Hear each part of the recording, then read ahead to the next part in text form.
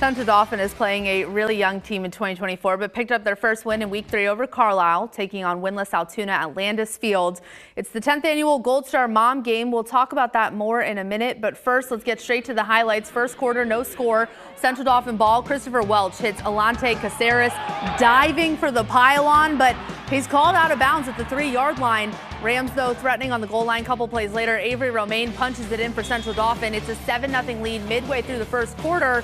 Altoona with the ball in the second, still a 7-0 Rams lead. Gideon Giesemann comes in hard with the sack. The ball's loose, fumble recovered by the Rams.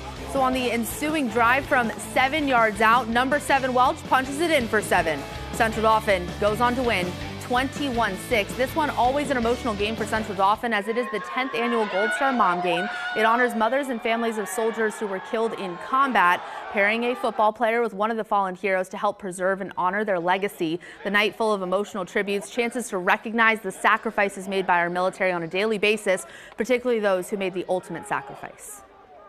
There is no better community. I think this game really reflects that fact. We had the escort by police, the Legion riders, fire. That alone speaks to the commitment this community has to this game and the way that they come together. And we're thrilled to be able to be a part of something that's so much bigger than all of us. Oh, a decade of healing hearts and helping families. It's amazing to have been able to serve all the families we have over the 10 years and to let the community know that our freedom and democracy is not free, that many of us have had our children, our husbands, our wives die while in active military service for the freedoms we have today.